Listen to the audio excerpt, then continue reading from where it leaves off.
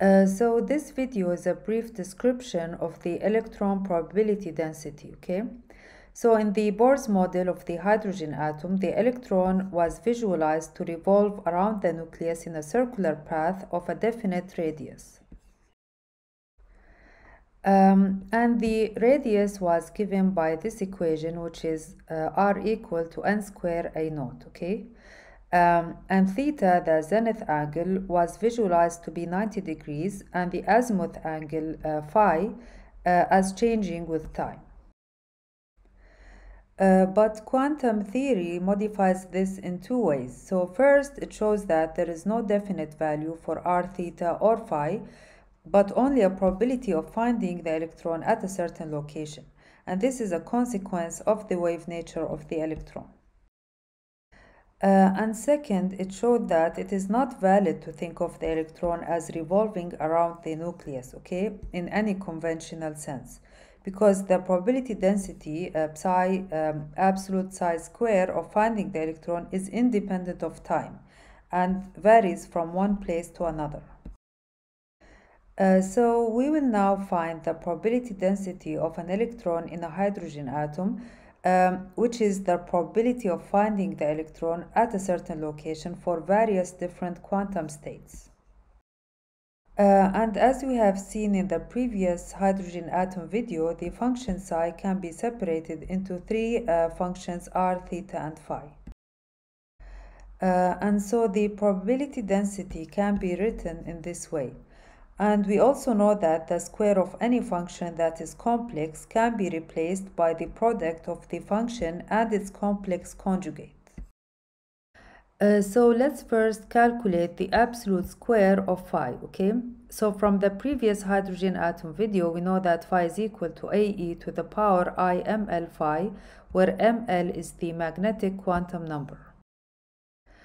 And so the absolute of phi square is equal to the complex conjugate times phi. So it is equal to a square e to the minus ml phi times e to the plus ml phi equal to a square. So this shows that the probability of finding the electron at a particular azimuth angle phi is constant, okay, and does not depend on phi. So this means that the electron's probability density is symmetric about the z-axis, right? Because it is independent of phi, because the absolute square of phi is a constant. So this part is a constant, okay? And calculations show that the radial part here does vary with r, the distance from the nucleus, and the variation is different for different combinations of the quantum numbers n and l. And also calculations show that this part here does vary with the zenith angle theta for all quantum numbers l, except for l equals 0, which is the s states. So let's consider now the probability of finding the electron in a certain region. So from the previous quantum mechanics videos, we have seen how the probability of finding the electron in the infinitesimal volume element dV is the absolute of psi square dV. So this is dV in spherical coordinates, okay? So the probability PR dr of finding the electron in the hydrogen atom somewhere in the spherical shell between r and r plus dr from the nucleus is given by this equation. So as you can see, PR dr is equal to r squared, the absolute of the function r squared dr. And this is because both of these expressions here are each equal to 1, because the functions theta and phi are both normalized functions. So this figure shows the plot of the probability of finding the electron at a distance between r and r plus dr for various quantum states. So as you can see, as expected for the 1s state, the probability of finding the electron is maximum at a naught, which was predicted by Bohr, okay? And this 1s state is known as the ground state of the electron.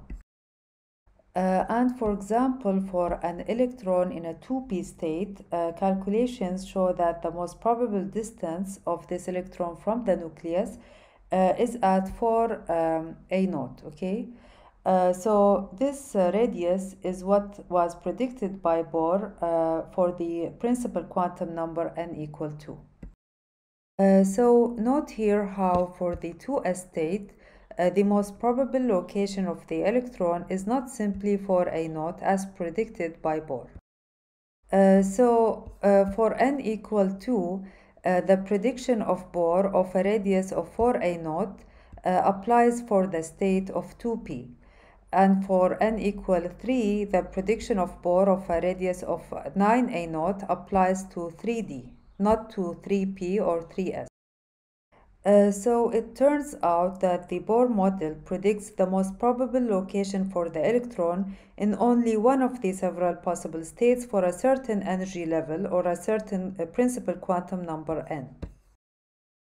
And that state with the most probable location matching that of Bohr radius is the one with the highest angular momentum for that particular principal quantum number n.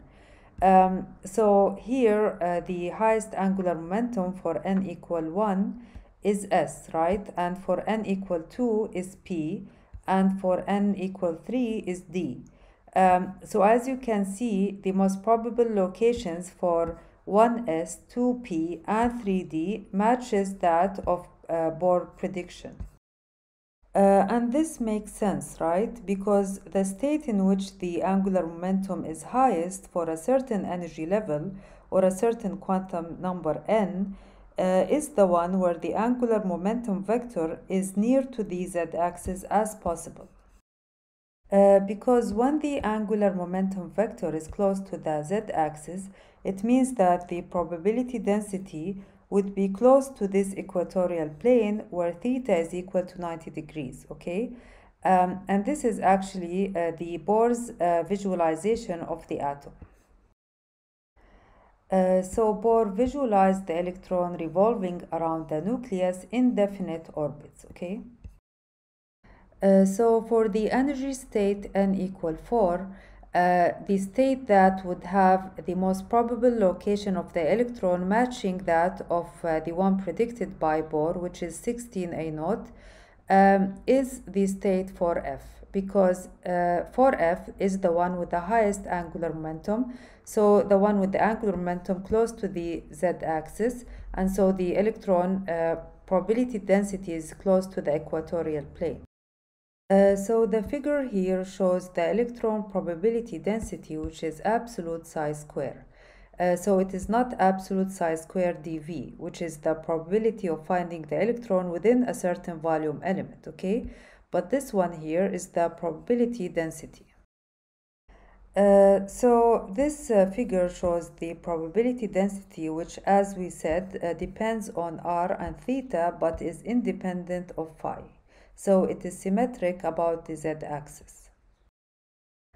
And note here how for the s states, the probability density is spherically symmetric, which means it has the same value at a given r in all directions, right?